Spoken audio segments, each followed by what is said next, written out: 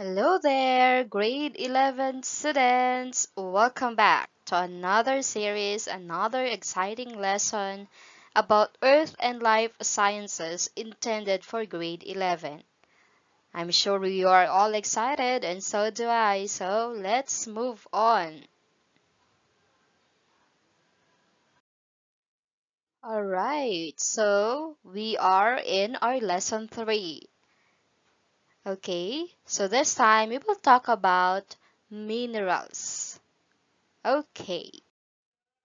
In our previous lesson, we learned about the four subsystems of the Earth. The natural balance that exists among the four subsystems allows living things to survive, which continue to interact among each other and with the environment. A lot of important raw materials are found in the environment, some of which are mineral-based. In this lesson, you are to identify the examples of minerals, explain the different characteristics of minerals, differentiate minerals based on their properties, and develop awareness on the importance of minerals around us. So let's get started. A mineral is defined as a naturally occurring, usually inorganic solid with distinct chemical composition and an orderly crystalline structure. In order to test whether a sample of matter is a mineral, scientists need to assess the sample according to the aforementioned characteristics. A silicate mineral contains silicon and oxygen and may consist of a metal. Examples are feldspar, orthoclase, and plagioclase.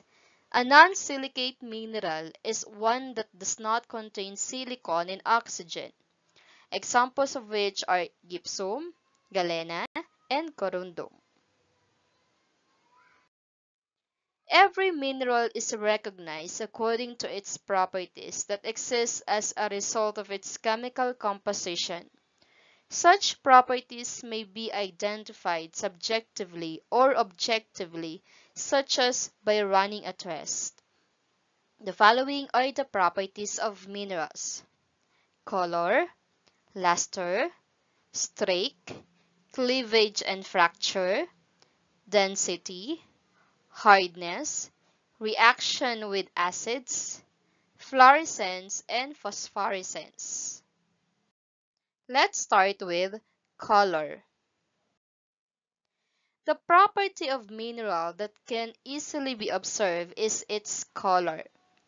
In our previous science lessons, we learned that color is the result of the reflection of visible light. Color is a useful property of minerals. Corundum, a colorless mineral, is composed of aluminum and oxygen atoms.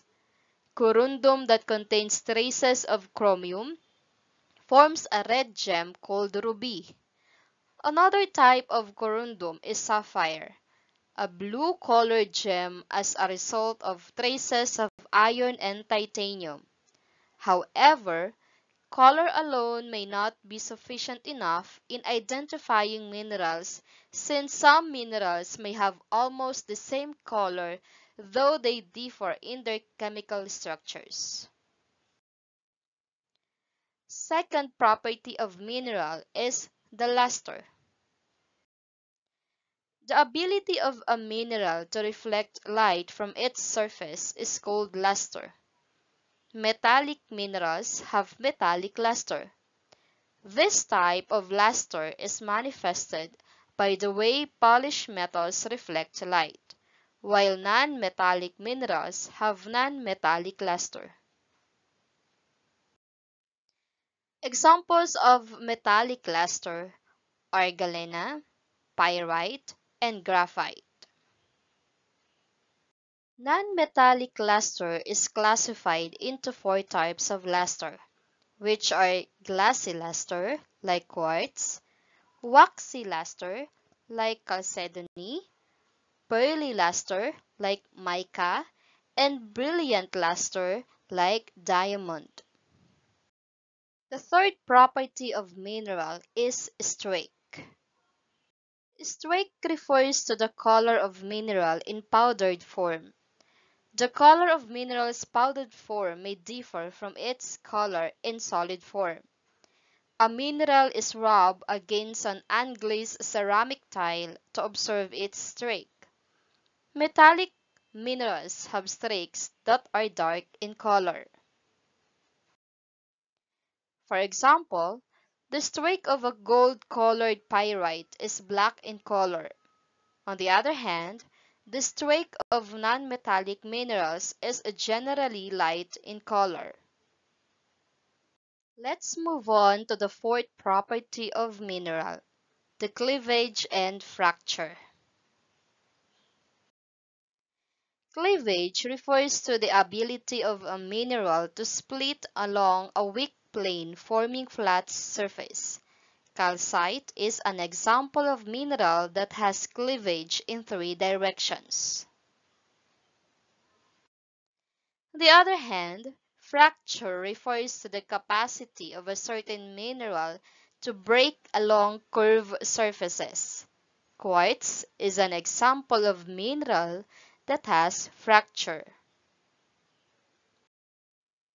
The fifth property is the density. Density is defined as the compactness of a sample of matter.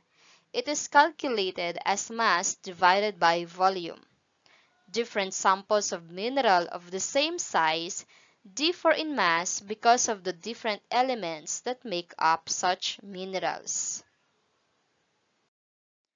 Minerals containing heavy metals like uranium, lead, silver, and gold have densities that range from 7 to 20 grams per cubic centimeters.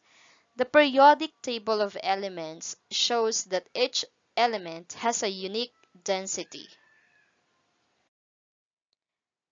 The sixth property is hardness. The tendency of a mineral to resist abrasion or scratching is termed as hardness. The Mohs scale of hardness shows the arrangement of minerals from the softest or the talc to the hardest or the diamond. Hardness is the result of intermolecular bonding. The Mohs scale of mineral hardness arranges minerals according to their scratch resistance. From the softest to the hardest mineral, the sequence of the Mohs scale is as follows: talc, gypsum, calcite, fluorite, apatite, feldspar, quartz, topaz, corundum, and diamond. Talc is the softest mineral, while diamond is the hardest. The seventh property of mineral is the reaction with acids. Minerals that contain carbonate react with acid. For example, a sample of calcite reacts with dilute hydrochloric acid or HCl. Moving on, we have the eighth property of mineral, fluorescence.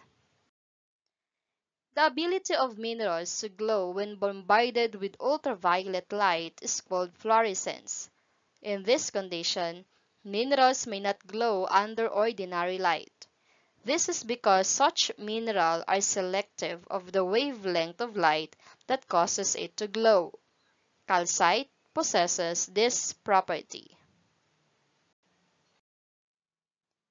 The last and the ninth property of mineral is the phosphorescence. Some minerals would continue to glow even after a source of ultraviolet light has been turned off. This ability is called phosphorescence.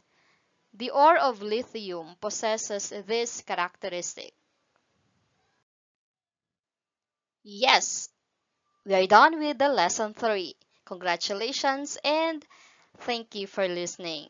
See you again next time. Keep safe by staying at home. You can do the activities that follow. Thank you and God bless you.